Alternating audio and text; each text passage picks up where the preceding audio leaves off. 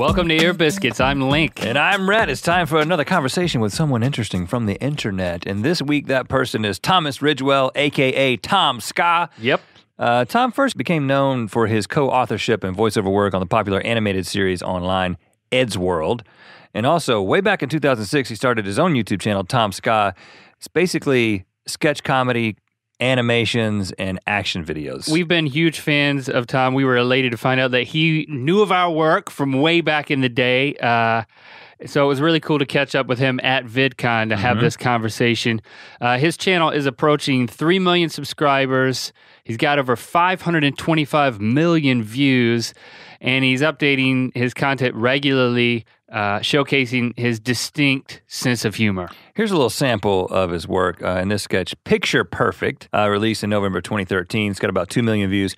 In this, Tom attempts to teach his fellow YouTuber Crabsticks how to paint. Chris, I'm gonna teach you how to paint. Why? Because I want to build the only type of ship that doesn't sink. The Titanic? No, a friendship.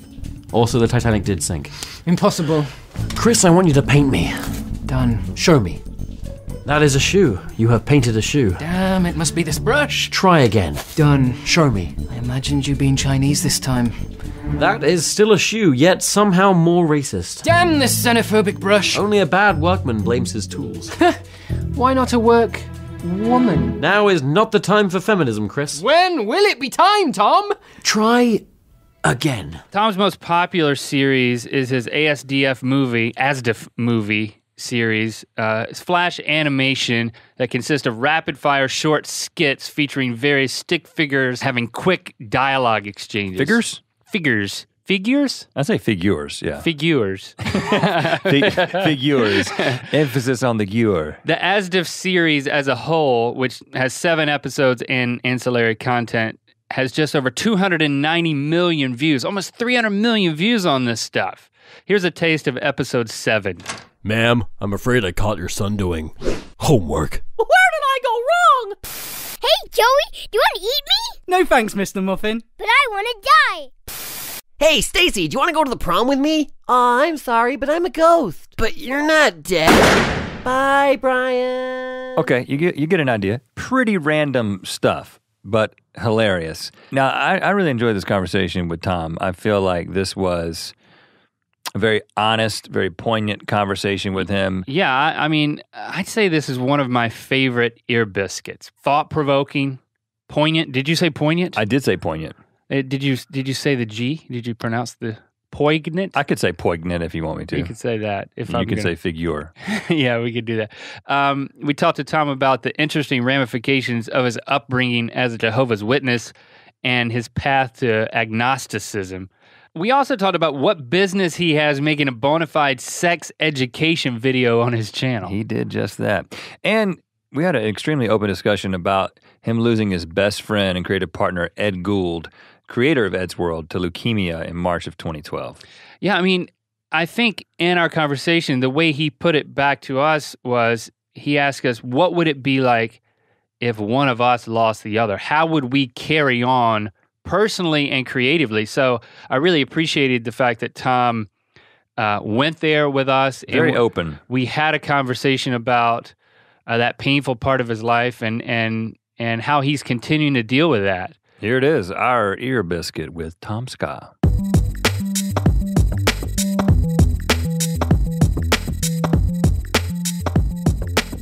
Do you live life at the pace of ASDF movies or Goodness. SDF? I know you say it both ways. You don't care anymore. I don't mind how you say it at all. Okay. It's But you say Astif, so I say Astif because in my naive little mind I was like, everyone will figure that out, but I was very wrong. A lot of people say ASDF, and I really hated that for a while. But then I realized actually no, they're making it easier to share because they're saying how to spell it to people. So now I appreciate these people, but do I live my life at that pace? Because there's like it's a breakneck pace, like joke. I'm in and out to the next thing. Yeah. Is that how your brain or your life works? Oh, it's definitely how my brain works, and that's really exciting. My life, not so much. My life is a lot of sleeping, just a lot of it. For me, a very successful day is a day where I come up with one joke, but to put it in perspective, the speed of my brain and my life has changed so much that I made one joke that's in one of my Astor movies. Hey, check out my new camera. Bang. Oh, wait, this isn't a camera. That was actually the first animation I ever made back in about 2004. And it was a minute and a half long. Same joke. One joke. Same joke. 3-second long joke. It took a minute and a half to tell. And now, 10 years later, I've remade it. It's 3 seconds long. And it's just my comedic timing has condensed. Fun fact, though, I put that was my first ever animation, went live on Smosh.com long before YouTube. Really? I've been around since way before YouTube. It's just YouTube happened, and that was lovely. That was a lovely. And how did you know about Smosh.com? How did Smosh.com? Ian and Anthony created it before YouTube, but it was just for their friends because we talked to them about it. Yeah, no. How did you get on that? I've been in the scene. I've been in the game a really long time. I was. But were you you were on their forums as a user, and you submitted videos, and I wish I could find them now. That's the only place I know I uploaded it, but I think it's long gone. But I had a history of getting banned off forums for being a disagreeable 12-year-old. But you got kicked off of Smosh.com? I got kicked off everything, absolutely everything. But by being belligerent in the forums, just being very 12. Your average 12-year-old Halo playing, I slept with your mother last night kind of attitude. That was me. Entirely. So lately I'm going through this kind of wave of really wanting to encourage people to not be awful. That's purely because I was so awful, and I see that in my own audience. I'm like, I think you guys are a lot like me, and if you are, then no, please don't be like me. But yeah, no, I was on Smosh.com ages ago, and what did that look like? Did that look like terrible? It looked pretty sleek. No, the style was a stickman animation. And this was all you at the time. Yeah. This was back when I didn't know how to animate at all. I don't know how to animate now, actually. I just hire people who are way better than me. Right, so you write and direct everything, and then you've got animators. Yeah, I wanted to be an animator. And voice talent. I wanted to be an animator originally, but I just didn't have the patience for it. But I write, I direct, and directing is the kind of thing you throw air quotes in when it comes to animation, because really it's so much down to the creative genius of the animators you're working with. But you do a lot of different things. Yeah, I like mixing it up. I don't like doing the same thing too many times. But the ASDF ones are the far and away the most successful on your channel. Absolutely, There's a lot of really successful stuff there, by the way. But you put out number 7 just a few weeks ago, and it's already gotten up to 14 million views or 15 million, like all the other ones. Yeah, and that's really lovely, and that's such a comforting thing. Like, I figure if I uploaded one of those and it doesn't work, then either the site's changed or I'm just not funny anymore. Either How way, would you describe them? I describe that series specifically as quick fire animated sketches, very Americanized, I think. Really? When I began, I did a lot of American accents. Now I'm trying to do mostly British accents because I used to. It's marketable. Is that why? I just, for me, I always find American accents funnier with comedy. Like swear words are so much funnier when said with American accents than British accents, in my opinion. But I think Americans would beg to differ. But for me, right, to you personally, from your perspective. I think the F word, when said by an American, is so funny. Really? Well, it's not one of those words that changes a lot. But somehow it just sounds perfect when it comes out of an American. You'll basically engineer these things to be the quick fire. So they're kind of jokes at their absolute core. So any joke, any narrative you can tell, a dozen different ways. You can tell it over the course of an hour, over a minute, or I think you can condense any narrative into about 3 seconds at its core. And some of them are completely random. Like, this one's not random, but it's the sun, and then there's a planet orbiting the sun, and it just says you're fat. Yep. And you're out. That's it. That's it. There's no setup even. That's just funny. It's completely minimal. The whole point is that I try to take absolutely. I don't even know why that's funny. Sometimes I'm just like, I just know it is. It just is. Yeah, you don't need to explain it. Yeah. And actually, it being that quick, you don't have time to question it. Made it funnier. Yeah. It was funny, period. But then because it was funny and it was over, it became even You're just funnier. Sort of surprised. And that happen? Yeah. You just wait, what? And it's just this confusion and because comedy at its core is the subversion of expectations. Yeah. And sometimes just the lack of a joke is funny. Yeah. Just I thought something was going to happen, but it didn't happen. I'm laughing. Or something so random like, what was the feather joke? Oh, hey, baby, are you allergic to feathers? No, hey, baby, are you an angel? Because I'm allergic to feathers. It's two guys set it up. Two guys in a bar. There's a man, and he slides up to a woman at a bar, and he says, hey, baby, are you an angel? Because I'm allergic to feathers. And then he throws up on her. Like he's violently. Allergic. So yeah, like you got that. So like the way a lot of jokes get written, and then you're out. That's it. Yeah, that's it. But a lot of jokes I write come from like, here's a thing here's a trope, here's a catchphrase, a cliche. How can I just break it? Which is pretty standard. But yeah, so it's like, hey, baby, are you an angel? Or hey, did it hurt from you when you fell from heaven? That kind of stuff. And but then I was like, what if it's like allergies related? Because originally it was a comic that I wrote when I was 16, where the last panel is just he's just broken out with. His face is just inflated because he's having an allergic reaction. But well, you know, but then you change it to him throwing up to make it more appealing and quick fire and explosive. Right. And the way that the vomit looked, it was like awful. as tall as his head and as straight as an arrow. Chunks Violent, of vomit. yeah. It's awful. Projectile. Now, I'm tempted to, come up with some analogy or some reason, for why that content works so well. Like, oh, well, the mindset of today's youth is just so fragmented and all over the place. And so your frenetic jokes. Yeah, and kids don't need story anymore. They just need a stream of jokes. And TomSka is proving it. And ruining the youth of tomorrow. But, honestly, I think it's a very simple analysis as far as I'm concerned. It's incredibly funny. The jokes are really, really funny. And it's just, you're like, that was funny, that was funny, that was funny, that was funny. And it just... After a while, there's just this overwhelming, like, how are all these this funny? Yeah, I think that's a good. What did I say? No, I'm agreeing. When you use the word overwhelming, I thought I said like overwarming or something. A word that. Yes, I'm also contributing to global warming. But yeah, it's just a cavalcade of everything being so funny, and there's no duds kind of a thing. Is the experience? I disagree entirely. For every one I put out, I'm sure there's about 3 that I go, what was I doing? Why did I do that? But I'm saying even within a video. There's always about 3 that get made, within the last like 2 days of production. I'm like, this is funny at the time. And I look back and I'm like, that's awful. That's not a joke. But then other people like them and I just kind of have to go like, oh, okay. But I have very high, you wouldn't guess it, but I do have very high standards of what does and what does not go in. Because it's not just random. I think one of the things that I've observed about it is I think a lot of people see certain content that might be popular today, like what you're creating, and they're just like, oh, it's just random, and people just like random stuff. And so it's like, we could just throw a bunch of words and characters into a blender and mix it up, and the kids will love it. It's like, no, I want to give this generation more credit than most people are willing to. The fact that they like what you're doing, that encourages me as a comedian. Oh, wow. Well, yeah, no, I absolutely disagree when people do say that, that it's just like this mindless comedy and just like kids today are stupid dumb. Yeah, I do have a lot more faith in them than that. I just think that people do typically outgrow the animations over time. I've witnessed, I've been doing them for long enough now that I've witnessed a generational shift. Naughty's kids started watching them, and now they're teenies kids. We don't really have a name for these 2 decades, do we? Naughties and teenies? Yeah, because then it's the 20s, 30s, 40s. Oh, what are we in right now? Right, yeah. Well, first of all, naughties is 90s, right? No, then there's the 90s, then there's the noughties. No, the naughties are the zeros, right? Yeah. Like the 2000 to 2010. Yeah. Right? Am I right? Yes. Because we don't use the term naught for zero.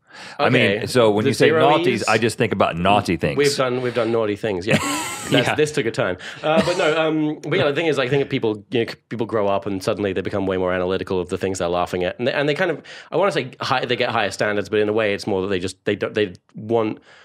Whereas when you're a kid, you so desperately want to be entertained. Like you will read the back of a cereal box for like, I'm just going to read this and maybe something will be interesting on it. You desperately want anything to be funny, anything to be interesting, and you'll just laugh at anything. When you hit this cynicism when you're about 18. Yeah, you get self-conscious. And suddenly you're just like, here I am. You be funny, and I will dissect you, and I will run you through your paces. And a lot of kids decide that they're no longer going to find what I do funny, and that's kind of understandable because I obviously have that with a lot of the YouTubers that I watch. I was a huge fan of Smosh growing up, but I think now I've kind of reached a point where it's like they're still entertaining the same kind of demographic, and I have grown. It's absolutely not their job to grow with me. They've got their thing, and that's great. But it's no longer my thing, and I think a lot of kids do grow out of it. It's just something you enjoy at the start, and it's a lot of fun. Some people still have fun with it. and that's great. And I love meeting those people. It's strange when they invite me to their weddings and name their kids after me. That's happened? One child has the middle name of TomSka, which is bizarre. The whole middle name is The TomSka. whole middle name is TomSka. Okay, tell us about this. I wonder if the S is capitalized. How does this work? I have no idea. Someone just came up to me one day and said, "Oh yeah, my sister named her child. His middle name is TomSka." And then she was off into the night, and I'm still left wondering if that was true. And you've seen no pictures. I've seen no birth certificate, but I'm going to take her word for it. We've had pets named after us. People That's cool. will have like 2 cats. Maybe. Yeah. They Are do you the paying Rhett some Link sort thing. of child support? I hope not. I think that I you're feel at like it's risk. Probably not mine. I mean, you got pets named Your after you. namesake. But yeah, Link that's got a whole game franchise. That's true. But I mean, that's original. A human. I'll take it. Sorry. An entire human, at least middle named after you. You know, I don't know how much that counts. Sometimes some people don't even have there middle might names. be people who have named Tom after me, but that's very presumptuous. Yeah, right. There's a lot of Toms.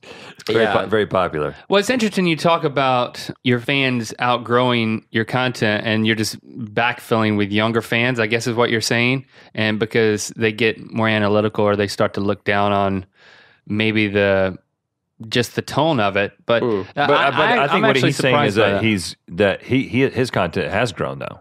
I think it's very common for all of us to throw what we used to love under the bus. Like, oh, that's kid stuff now. I don't like that. And then, when we hit our 20s and we're like, oh, maybe I shouldn't have been so hard on it. But then sometimes we don't make that realization. I think a lot of us, we hit this angsty teenage phase where it's like all those things that you used to love. You're like, oh, this is lame now. I would never. No, I'm not. No. You know. But you're saying your work is aging up as you get older and as your comedic tastes change. Kind of. Well, that is what you're I saying. kind of do both. You know, like you've got my animations, like Astov movie, which stays at kind of a constant level. Like when I make that, I am making it for myself, aged 12 to 15. That's who I know would like that video, and as long as I keep aiming for that specific kid. Turns out there are a lot of that kid out there in the world, which is weird because I didn't have any friends when I was that age. So I wish I could have met any of these guys. But yeah, these Adventure Time, Invader Zim loving, catchphrase screaming, pie is the funniest thing in the world, haha cheese kids. It's right because that's what I was. That's absolutely who I was, and you're still targeting that, but you've got other things you're saying. Like basically everything I make is for me at a different age. That's kind of how I figure it.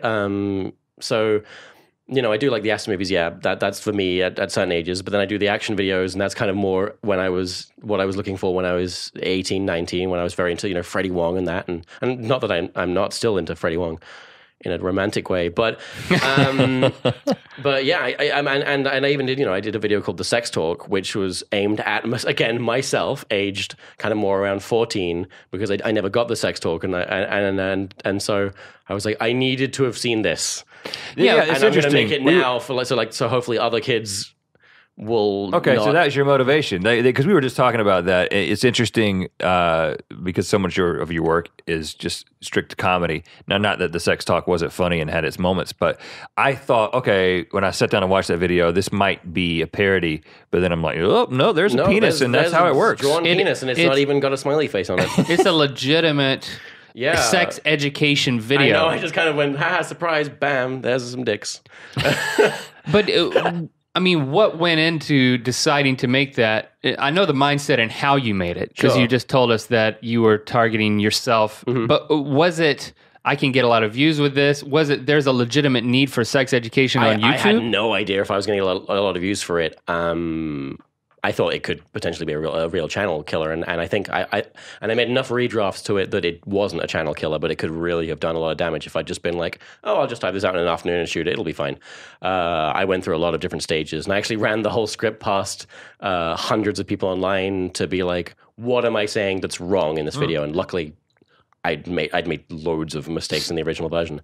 So what was your motive in making a legitimate sex education video? My motive, and I don't want to get too dark really, but the fact is I was looking up statistics online and of just like terrible things like sexual abuse, and I'm like, wow, that's one in 3 women are sexually abused, and similarly, it's not dissimilar statistics for men, but then 1 in 3 women are sexually abused, and I look at my audience is 1/3 women and 2/3 men, and I'm thinking, how many of the people watching my videos right now are either, going to be abused, have been abused, will be abusers. And I just kind of had this little panic, and I felt like I had to do something, and wow. And my therapist has called this a bit of a messiah complex. But but no, I just felt so much like I just needed to do something, to give something back more than just comedy, and it was great. I redrafted this video, and I think I did a lot of good, and apparently it's played in schools now, which is really, really cool. There was one whole section of the video which was kind of a how-to, which I cut out and then put on my second channel because it was like, they don't need this. They don't need this part of the video. Well, you can figure it out it's once like, you present the parts. Yeah, it's like, okay, but now go make your own mistakes. But web protection.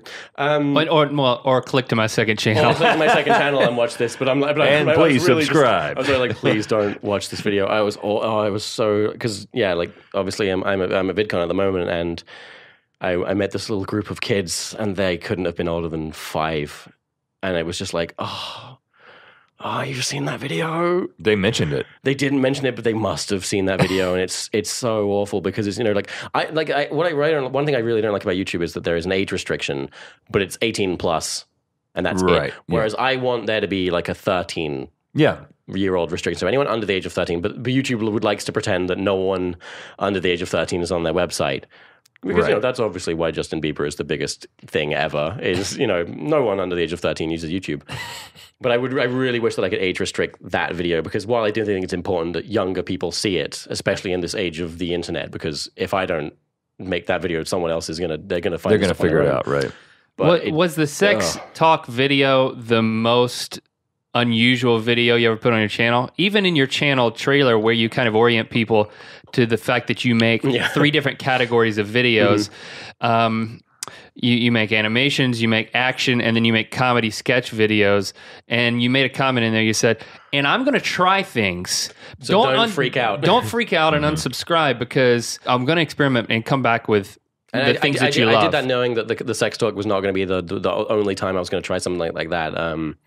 I have a few things that I want to try, such as I want to do a video on how to YouTube, for example. Very casual, just like, here's everything I think, people might want to know if they're going into making YouTube videos. But then I also want to do other videos, like I want to do a video on, sexism. But I just kind of want to, gradually, be like, here's some comedy. By the way, here's something that's kind of important.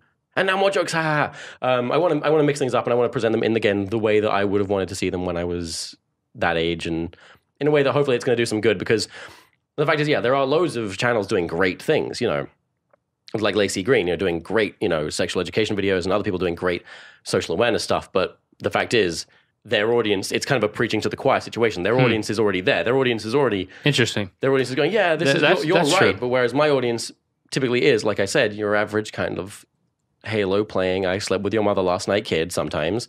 And so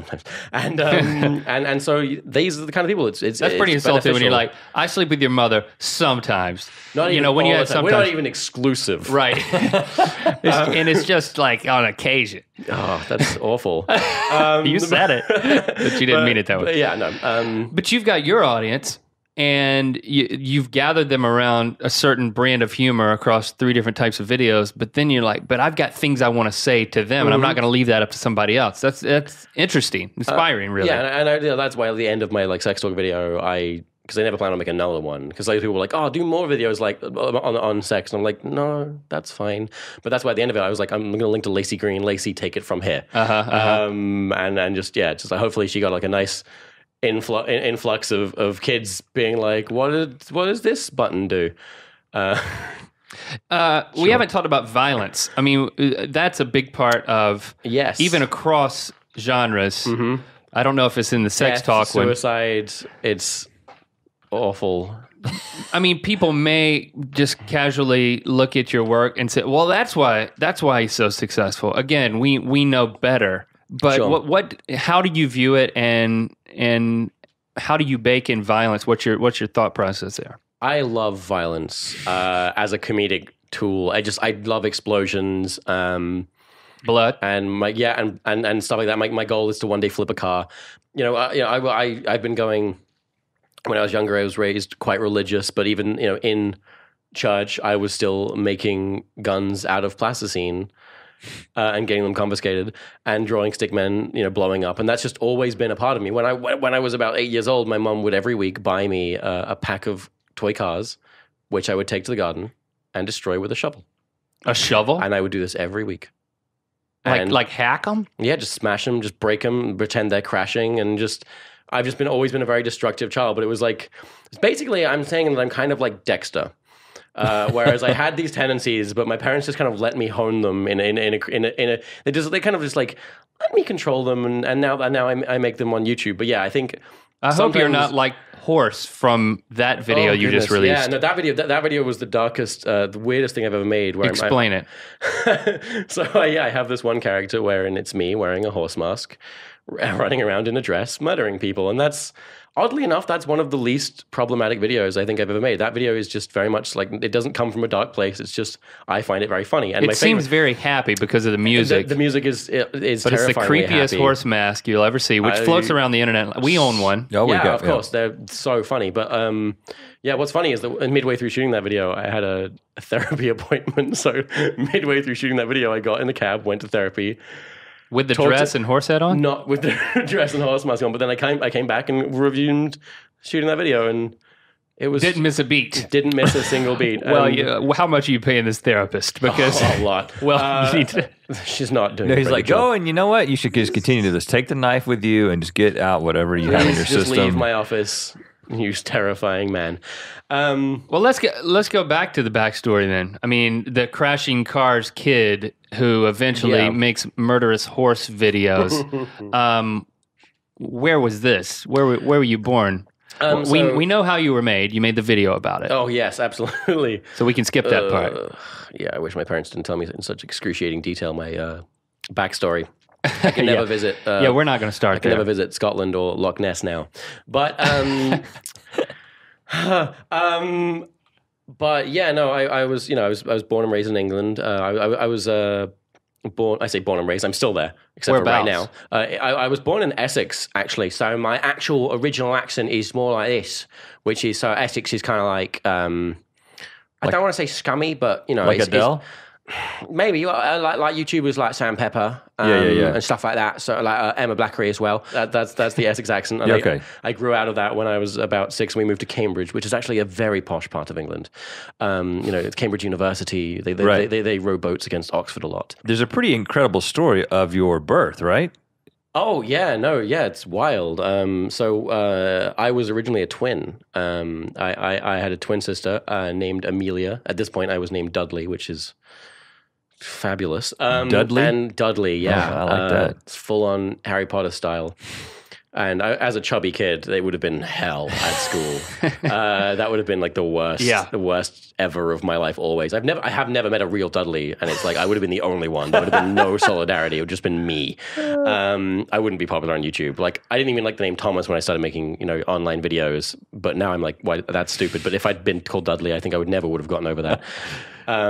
But basically my mother had a car accident because some stupid person pulled out in front of her and caused her to do an emergency brake, and sadly my mother lost my sister in this accident. And this is while she was pregnant with you, right? This is while she was pregnant, and the doctor said like, oh, the child's gone. I'm sorry, you don't have children now. And my mom, went back to work for a couple of months and was like, no, I think I'm pregnant. And the doctor's like, no, the baby's dead. She's like, no, I'm pretty sure I'm pregnant. And then they finally caved in and did a check. And I'm like, oh, there's a baby in there. There's a Dudley in there. There is a Dudley in there. And then my mom was like, hey, Tom's dad, you know how I had a child die? I'm gonna pull rank and I'm gonna be like, I need a favor, and it's to not call my child Dudley because that's awful. And I got luckily named Thomas. But yeah, then my mom had to just sleep with her. Like she had to basically lay down, and this is so disturbingly graphic, but because I basically would have fallen out. It was so complicated, and I was born about a month premature. In a little box, lived in. Did she carry your twin as well? The twin was lost kind of immediately after the crash. But the twin basically is the reason I'm alive. She took physically the impact of the crash. Oh wow, yeah, it's quite graphic to imagine, but hey, so that's really weird. But my plan is, my plan is if I ever have a daughter, there's no question. Like she's named Amelia. There's like just no question about that.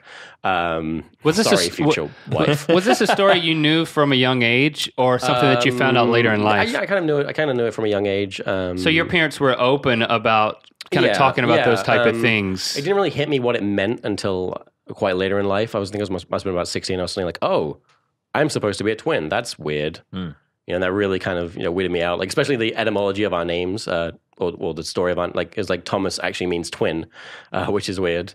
And Amelia comes from the Latin, I believe, of ameliorate, which means to make better. So basically, I was totally the evil twin. Wow. Which is fine. I mean, it's kind of obvious that I'm the evil twin. You'll own that. But yeah, that's kind of a weird little backstory. But I was born and raised, and then we moved to Cambridge. And what did your parents do? My mum runs a hairdressing salon. Well, that's Link's dream backup job. Clearly. And my dad co-owns the family business of landscape gardening. So basically, I'm moving very soon, and I'm having my dad come and do my garden. I'm hiring my own father, which is the strangest experience. But yeah, that's my backup plan. Is the family landscape gardening business. Now you said you grew up Jehovah's Witness. Yeah. So were they devout Jehovah's Witnesses? Are they still? And what's it like growing up in that environment? It's difficult to speak on their behalf, so I won't. But yeah, I was raised, at least for the first few years, a devout Jehovah's Witness. Full on knocking on the doors, kind of upbringing. No birthdays, no Christmases, and all that stuff. And what's left over now is that even though that's not me anymore, I actually have a lot of. I have a lot of love for the people in my life, but I have a lot of disdain for organized religion as a whole. But I don't really want to inflict that on anyone. Maybe a video will come out of it one day, but for now, I'm okay just to let that sleeping dog lie. What was the progression? The progression was really just that we kind of slipped away. I think the whole family kind of pulled back a bit over time, and then I spent my first 10 years very heavily indoctrinated into that, but not enough that I became kind of brainwashed. But then we kind of fell back for a few years, and then by the time my parents tried to get me more back into it, I'd already kind of slipped a bit. And then I went to uni and started meeting atheists and people from the world, and right. I kind of became very open-minded. And was there anyone in particular or anything or that happened that kind of broke you out of the faith? There's a handful of things actually. One of them is my friend Jacob, who is a YouTuber called Latham Way, and meeting him, he's like an atheist ranty YouTuber, and meeting him and becoming friends with him, I think definitely shaped me a lot. But genuinely, when I was younger, one of the most formative moments in my life was. I couldn't have been older than about 18, and I was waiting in town center to hang out with one of my close friends, and there was this man, this evangelical Christian fellow on a literal soapbox, preaching to the crowd, and he was killer. It was so impressive to watch. Even if I didn't necessarily agree with everything he was saying, I was still kind of religious, and he was just amazing. Like, people were coming up to him asking him impossible questions like, so do babies go to hell, and crazy questions that like would stump anyone, and this man would still take them and win, and it was incredible. And at the end of it, I walked over to him and I was like, "Hey, man, I just like want to say, even if I don't necessarily agree with everything you said, you're an incredible public speaker, like Hitler." And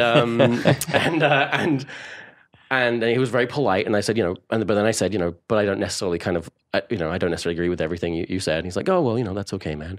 And I went, I'm actually raised a Jehovah's Witness. And then this man's face just turned, and he went, "Well, brother," with a big smile on his face, went, "Well, brother, you're going to hell. You're going to burn in hell." And really? Yeah, just with this terrifying, smile on his face, just this faux love, and was like, "Well, you need your soul to be saved," and stuff like this. And the fact that he could say that to me, but also still feel like he means well, and genuinely believe that, just made me so terrified and angry towards, religion. That was kind of very much a tipping point in me being like, "Oh, okay, this is off. Maybe there is no right way," and that's kind of what actually made me become more open-minded. And I wrote a vlog called "The Day My Faith Died" about this moment, and I never really made it because I don't want to start that conversation yet. I don't really have any answers, and I never really will. I guess at the moment I class myself as agnostic, which is just I don't know. Yeah, is there a God? I don't know. So you wrote a vlog, you scripted it, but you never filmed it. No, because not really. you don't want to have that dialogue on your channel yet. Yeah, it's just like of all the things I want to stand for at the moment, that's not one of them. I don't really have anything to say yet. You know, I feel like while I mean, it's already quite, you know, out of line in a way of me to give my audience the sex talk. I took, you know, 1 million children maybe whose parents had maybe even decided not to tell their kids about this yet and gave them the sex talk prematurely. And so I can understand why as a parent you'd be very upset about that. And so if I'm going to be like, hey, maybe religion's kind of crappy, that's just not my place yet. Unless I have something that's really powerful to say, but not in a I feel this kind of way. Because the truth is I am still a bit angry and I kind of want to be coming from a place of actual understanding and... bleh. Well, you know, it seems like even if that's what you've gone through personally, from what I can see, you don't bring that particular thing into your comedy. No, you don't make fun of... I have two rules. When I started making YouTube, which I still adhere to, and that is no swearing and no blasphemy.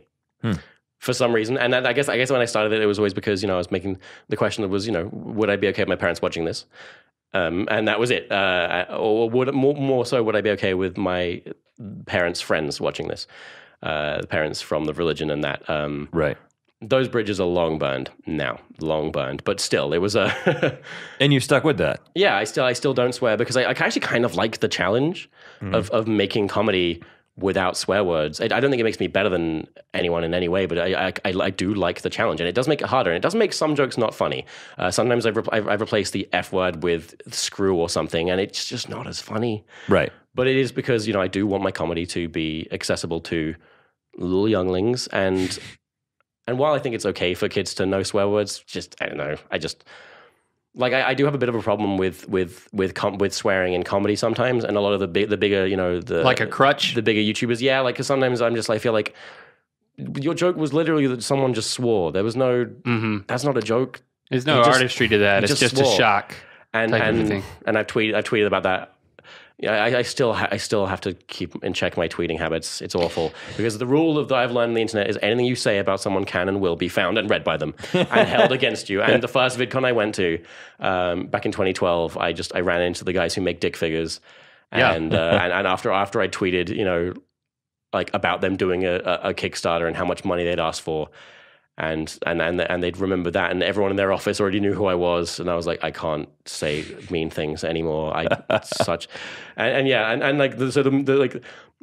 Lately I actually did a tweet because, you know, obviously PewDiePie, biggest YouTuber in the world at the moment, and I don't know anything about him, but, you know, because they're big YouTubers, you dehumanize them. You just tell yourself like, oh, they're just a big YouTuber. Yeah. But I was like, I actually asked my audience, I was like, what is PewDiePie? Is he actually a nice guy? And I was like, yeah, actually he donates like hundreds of thousands to charity. And I'm like, oh, that's really cool. And then he messaged me like, I'm a nice guy. He personally. Yeah, you were just asking your audience, is he nice? What's bizarre about PewDiePie? And he told you personally, yes, I'm nice. Felix is a lot like me, which is that he will track down anything and everything said about him.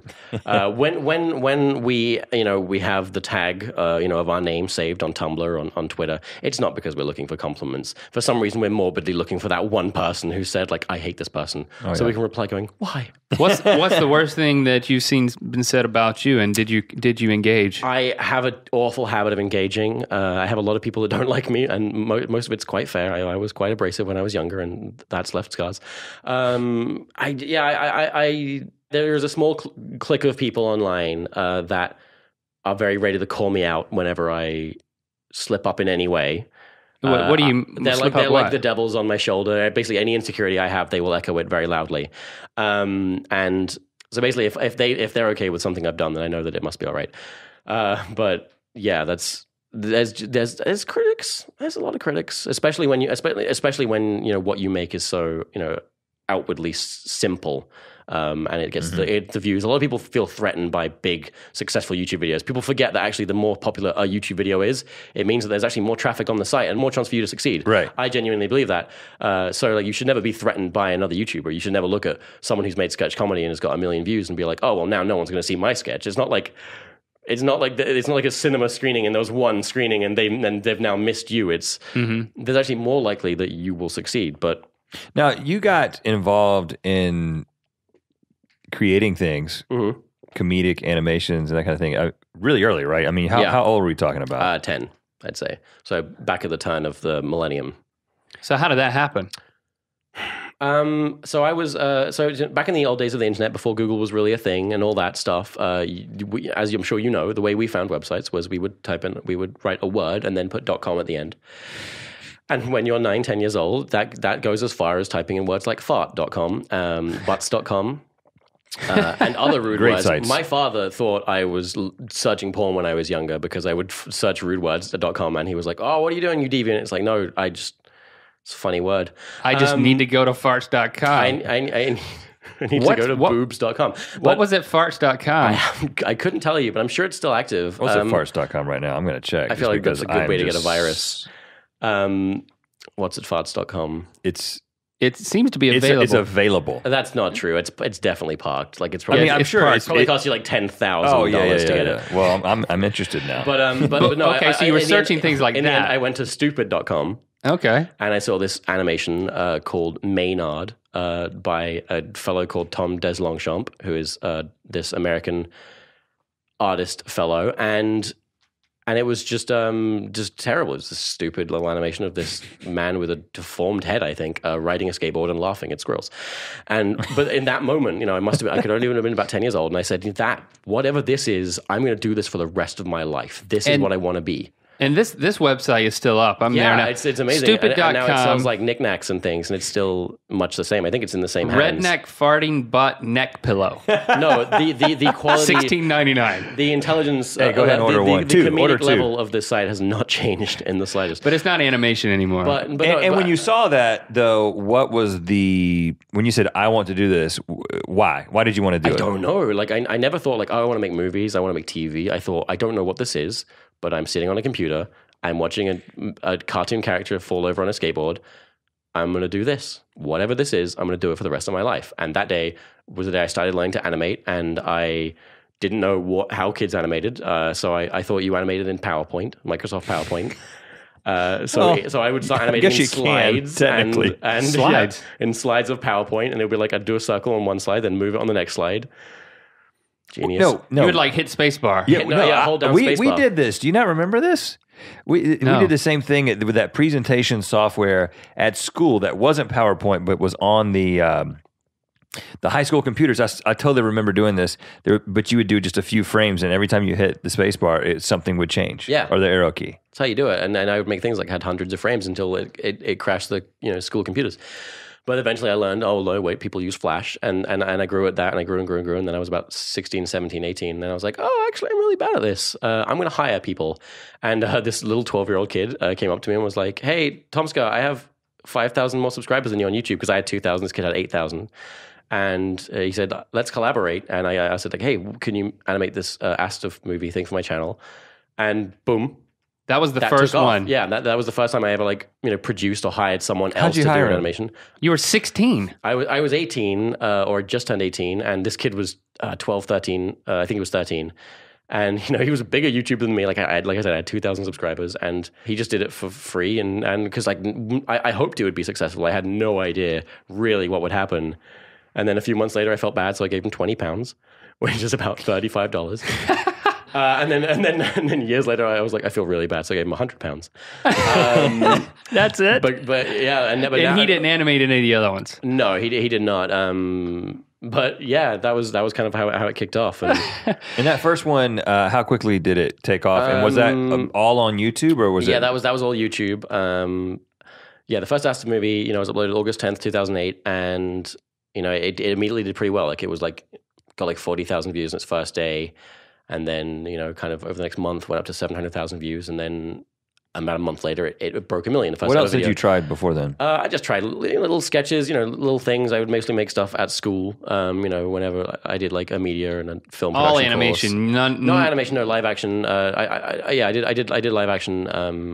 There was a couple animations and they were just awful. I have an animation called Pokemon Extreme, which kind of is the highlight of my animating capabilities. It's awful. And yeah, and that really, really took off, and now it has something like 50 million views, and that's weird to think. Oh well, every single one of those has that at this point, which is just strange and terrifying. It's such a terrifying number to imagine. Like I come to here like VidCon, it's like 16,000 people. That's a lot of people. If a video I made got that in a day, I'd be like, well, this is the worst failure I've ever made.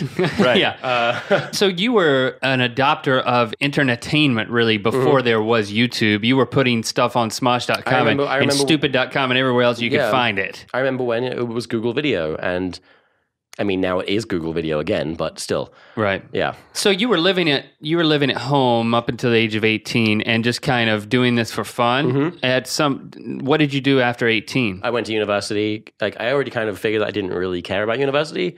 I just wanted to do this and see where that took me. But I kind of went to university and I still got my degree, but really it was what I did there was mostly grow as a YouTuber.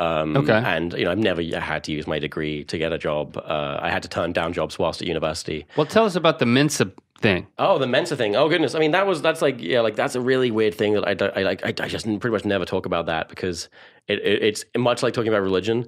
For some reason, it starts a fight every time I do because everyone's like, you think you're a genius? It's like, no, I don't. Like, I have a piece of paper. Leave me alone. So, but when I was 9 years old, I went a bit loopy because I had a teacher that was bullying me, and How so? Emotional, torment, being like, I'm going to make this one child, because I was a fidgeter, I was a nuisance, but apparently this teacher was very abusive, and since then has actually been like fired and sued, and I believe in all this stuff, but she would make when in the assembly or whatever it's called here, when it's all the kids in the room, she'd just make me stand up, or she'd bring me to the front and do stuff. I'd put my hands in my pockets, she'd pin the pockets. But basically, just really awful teacher. But I went a bit loopy and the teachers couldn't figure out why. And that's actually where I developed an eating problem.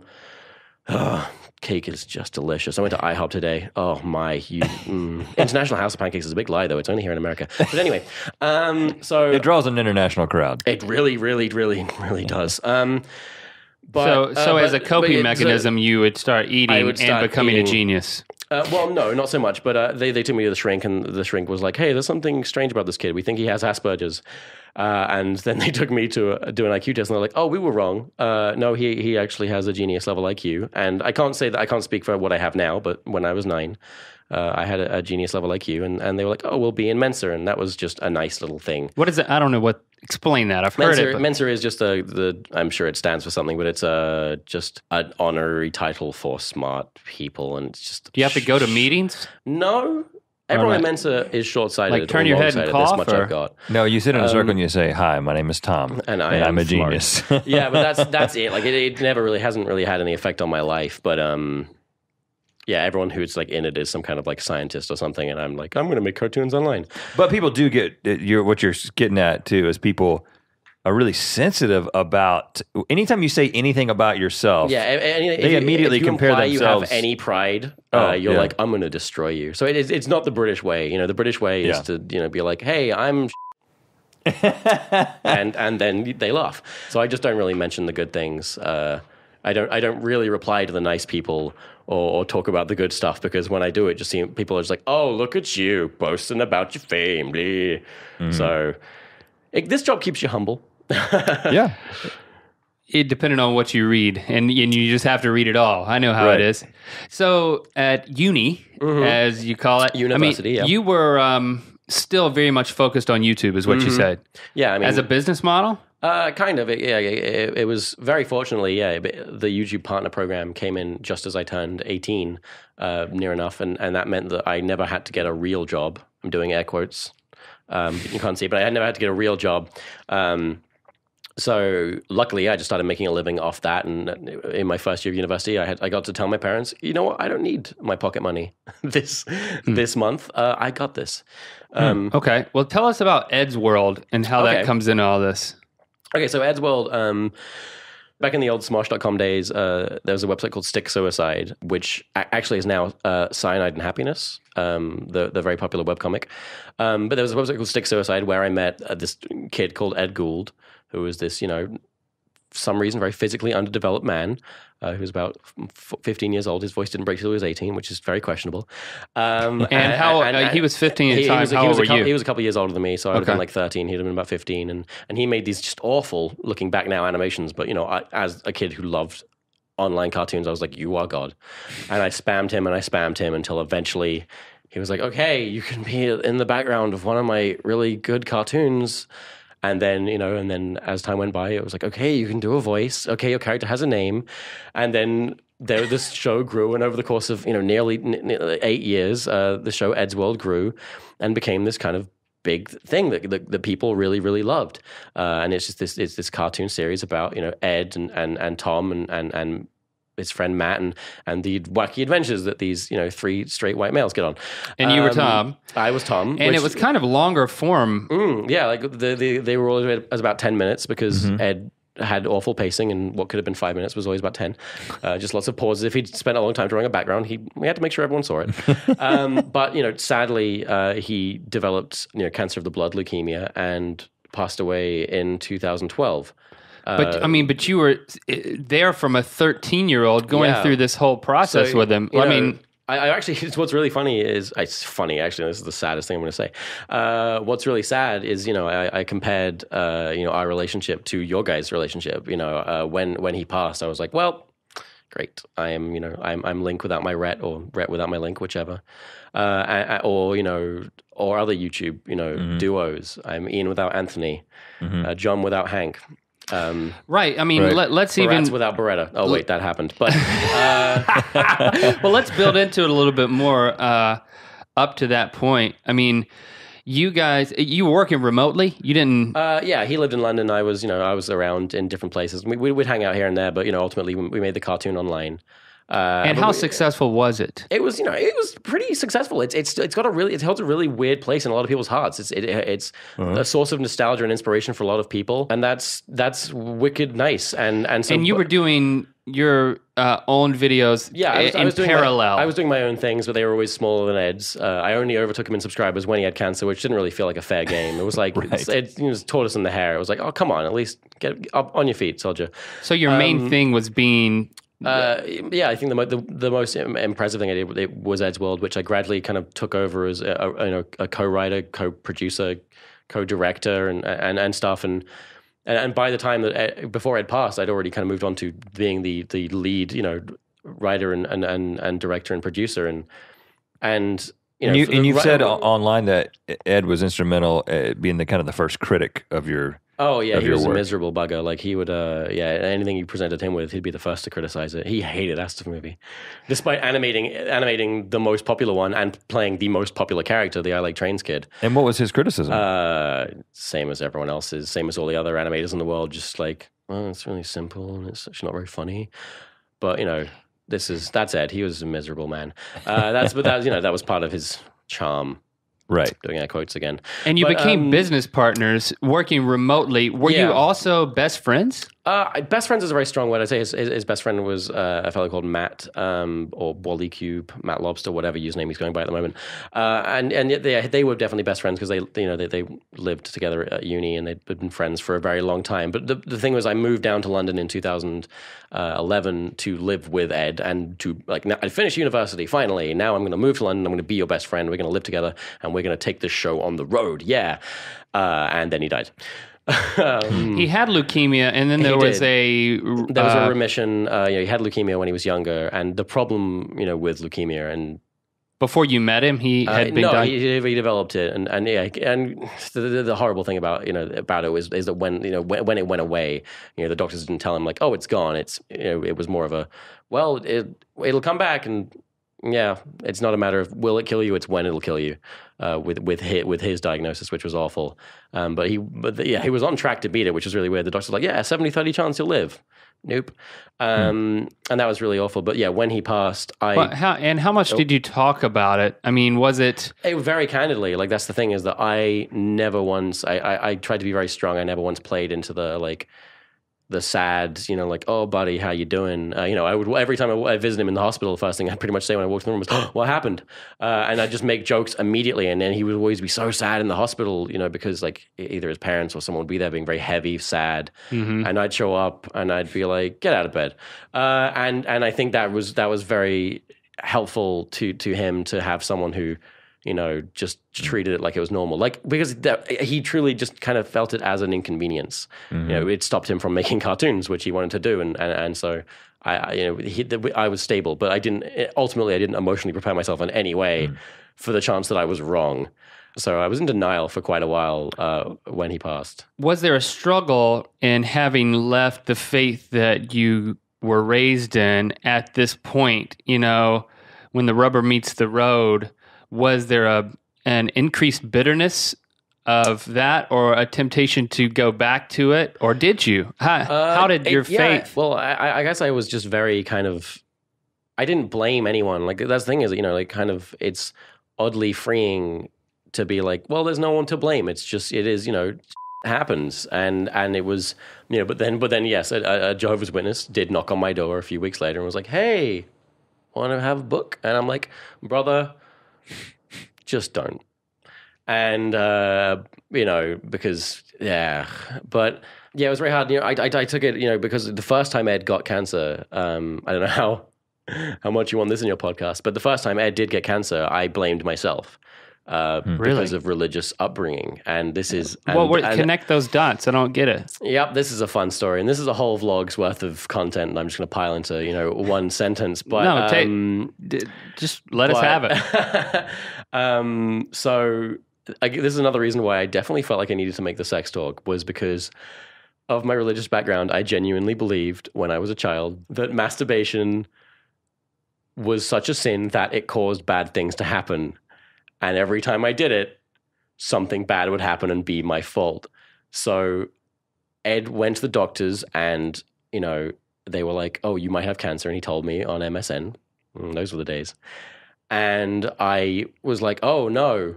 You're like, I sure have been doing that a lot. Maybe it's my fault. I really shouldn't touch I'm going to do it. And then the next day it was like, oh, well, I have cancer. And I felt so guilty and so responsible. It was, we don't have the results yet. Oh. Yeah. We'll know the next day. And I was like, well, I really shouldn't tempt fate, but I am 14.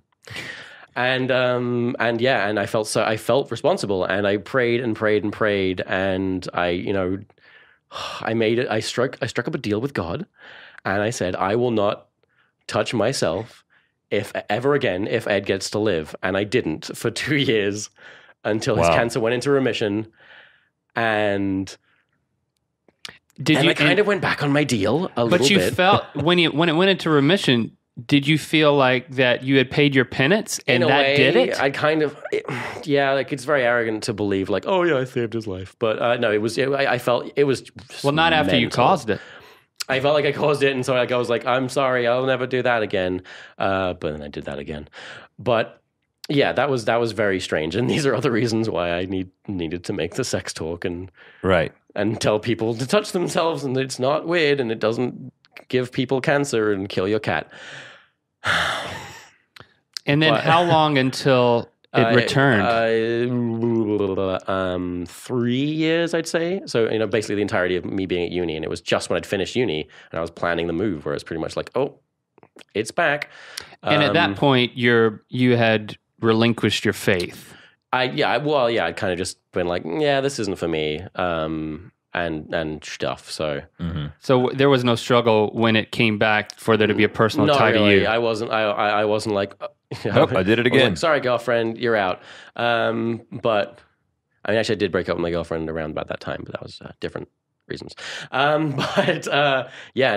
wasn't a religious struggle there. It was just kind of like I was definitely in the mindset of, not everything happens for a reason. You mentioned in a vlog that you kind of took it upon yourself to continue Ed's World. Tell us about how that came about. That was a hasty decision. What's really morose about the situation is that the day Ed died, or the day before Ed died, I was joking around with Paul, who would become the animator of the show. Here's what I'm going to do if Ed ever gets like a terminal diagnosis, like just joking around, because the other thing is that we played it light. We played it like, oh, it's never going to happen. Let's make it a source of comedy. And I was like saying like, oh, we'd be like, like Chef from South Park would record loads of extra lines and then just still keep the show going and all this stuff. And like 7 hours later, Ed was dead. So it was very sudden. It was so sudden. Like the doctors, like it was just like he was ill, but then suddenly everything just failed in the space of hours, and I was asleep when it all happened. I woke up to the phone call, which was bizarre. But I had talked to Ed briefly about what would happen if he died, but it's not like the kind of conversation. So if you croak it, what am I going to do with that show? But Ed's mum told me that, before he died, he'd said that he wanted me to continue the show. And I just have to kind of take her word on it. I hope she wasn't lying. But the way I went about it, I regret massively, though. I know YouTube and I know commenters, and I was really afraid that if I kept the show going, people would be like, oh, you're profiting off Ed's death. So I said, I want to give everything the show makes to charity. But I feel like the only way I can do that is if I ask people, if I did a fundraiser to fund the show. And the support was amazing. We raised $83,000, I believe, and that was crazy. Wish I hadn't done that. I wish that I had actually either paid for the show out of its own profits, because we still would have donated a lot to charity, or paid for it myself, because I'd say that the amount of money I've lost from the stress of that obligation has been greater than the savings of not paying for it myself. And suddenly making it into an obligation was terrifying, and just not something that I think we should have done. It turned it into a job rather than an honoring of a friendship, and it turned it into an obligation. So we still have a lot to do. We have like 4 and a bit more episodes to go before we've met those obligations. But yeah, that was before you've met the obligations that you promised of the initial Indiegogo campaign. Okay. Yeah. And how long after he died in 2012? He died in early 2012, and here we are in mid 2014. We're still not done. Like we really thought, like, oh, it'll take us a year. No, that was very wishful thinking, and yeah, we made promises that we couldn't keep, and that was dumb. In retrospect, do you believe that this is still honoring his memory and your friendship? I absolutely do. I think it's honoring his memory and his friendship for the wrong reasons now. It's because, like I said, it's because out of obligation, out of obligation, not out of love. I think that it would have done a lot better, and people would have worked. People would have probably worked for free if money hadn't even got involved. People would have done it for love, and we could have done it at our own pace, and maybe stopped whenever we wanted to. But how does it end? I mean, do you know how it's going to end? Because I think a logical question is, well, does the character pass away? Is there some... So we have 2 big episodes planned called The End, Part 1 and Part 2, which are these massive, fun episodes where we're going to try and tie up a lot of narratives. Not with the intention of ending the show per se, but just bringing it to a satisfactory point where if we didn't continue, no one's going to be going, but what happened? We have plans, and maybe once we have finished it, suddenly we'll feel free and like, oh, actually I do want to keep going. But we're giving ourselves the option to maybe go like, okay, we did it, and we can't keep doing this. Ultimately it isn't our show, it was his show, and we need to move on with our lives. But we're giving ourselves the option, but maybe we won't. And what's the conversation with Ed's mom like about this at this point? It's very strange. She's still a big fan of the show, but yeah, I mean, I think I haven't definitively, and I haven't definitively told her that, like, oh yeah, by the way, we're going to end the show, because the fact is we don't know. But she would understand at this point. I think she wouldn't be like, no. Well, it sounds like there's lots of lessons that you've learned specifically related to that, but overall, in this whole experience of losing a business partner, a creative collaborator, and a close friend. I mean, what's your perspective on that, and what you've learned, and how does that impact how you live your life? It's changed absolutely everything. Really? I mean, can you guys imagine it without the other of you? It would just be well, I just spent a lifetime building up a thing with this person. That's done now. So it's just kind of, there is no point to it. And that's what I hate about it. As a storyteller, as a film lover, there's no twist. There's no point to this. This is just chaos. It's just happened, and an irreplaceable part of my life is gone. And it's like a South Korean movie. You ever seen a South Korean movie? They always end so sad. I haven't. I'm not interested at this point. That's how they all end. There's like a film like The Host, and it's just, oh, okay, well, that was all for nothing. But it's interesting, as you say, as a filmmaker, maybe it's as a human, we want our lives and certainly the tragedies and the heartache to be redeemed with meaning. The only thing I've really, truly learned from losing Ed is the importance of legacy. I guess... Then this sounds very pretentious, but I guess if anything, I feel like I've had an insight into the meaning of life, which, and in my opinion, it is our legacy. It's what we leave behind. It's the amount of people that we touch and affect and inspire. And when Ed passed, what came out of the woodwork was the thousands and thousands of people that he had brought joy to and inspired to become animators, and that was incredible. And I think I decided at that point that what I care the most about is my legacy, is how many people I can inspire and how much good I can do and how much joy I can bring to the world. I mean, that mostly on YouTube. In real life, I'm quite a contemptuous person, but online at least, to strangers, I like to bring joy, and I want to do good, and I want to make videos like the sex talk, and I want to do videos, I want to do a video on self-harm and help people and affect people and do good and leave behind a legacy, because it does have a ripple effect and it will pass through time. It's not just without YouTube, I would be able to only affect my, my friends and my immediate family, and that's a few generations, and then maybe that's all gone. But hopefully, I can change things and make people happy, and that's what I at least believe is the point of my life. At the end of your heart-wrenching vlog where you processed Ed's death, the last thing you said was, I could say, I may be getting this wrong, but you said something to the effect of, I could say that I don't know what I'm going to do, where I go from here, but the truth is I do. And it's just not going to be as fun anymore. And it's not going to be as fun anymore. Yeah. Has, in the last couple of years, has that proven to be true? Have you found the ability to have fun more than you thought? And what is it that you're doing without him? Yeah, well, so if you watch the numbers, if you watch my channel, right around the point that Ed died, I had a bunch of videos written, and it was actually the summer of kind of the best content on my channel, the most successful videos I'd made. And, but then as soon as I had to start making things after he'd passed, I did just massively fall off, and sank into a big hole for at least 2 years, which I can comfortably say now I'm getting out of.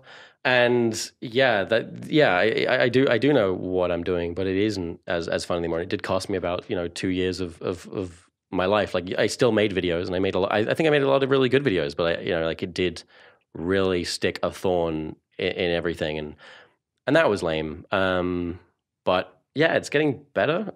It's getting a lot better, and I'm starting to actually enjoy my job again.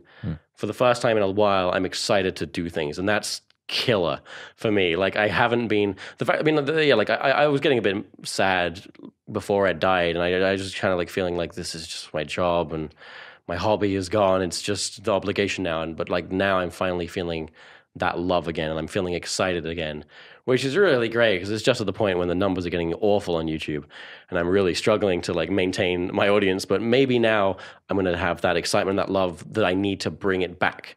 If other people can get 10 million views on every video they make, then damn it, so can I. I'm coming back. This is 2014. Let's go. Well, we won't hold you up anymore. You got to get back to writing that next video. I have. I've actually wrote a load on the plane over here, which is great and very exciting. Well, listen, we love everything that you've done, and this time just hanging out with you has been phenomenal. It's been great. So thank you. Thank you so much for having me. When I came in this room, the first thing I did was I brought up one of your laptops and checked, and I've been following you guys since 2007, and it's really, really, it means a lot to be able to meet you guys. It's wicked. Thank you so much for everything you do as well. Yeah, Round of man. applause for you. Well, Add that silent add that applause. in post. Okay, well, we don't do that, but you know what? We can in spirit. Thank you. Thanks, Thomas TomSka. Thank you.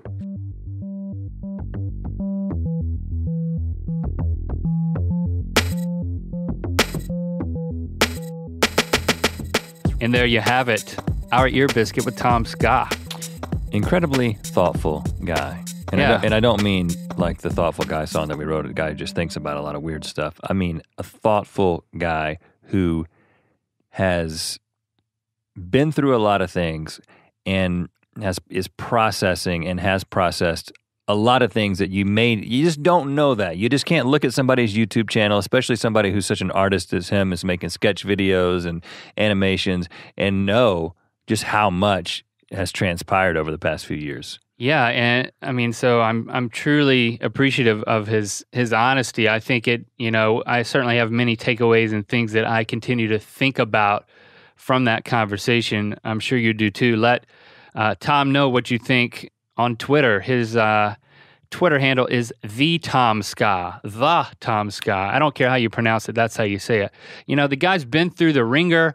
He's coming out on the other side of it, where he can be excited about being creative. And I'm excited. You know, I love every conversation we have on Your Biscuits. But there are the certain people that we talk to that I get especially excited about what they have yet to do. And when you talk to a guy like Tom, you see the work that he's done. I'm excited about this guy's. He's young. He's got so much stuff that he's going to create. I've loved everything that he's done. I'm excited about what he's going to do in the future. Yeah, so thanks, Tom. You can, again, tweet at him, the TomSka, and also hashtag earbiscuits to let us know what you think of this show. Leave a review on iTunes. That's always helpful. And you can count on us to be here next week for another one of these. Yes, indeed.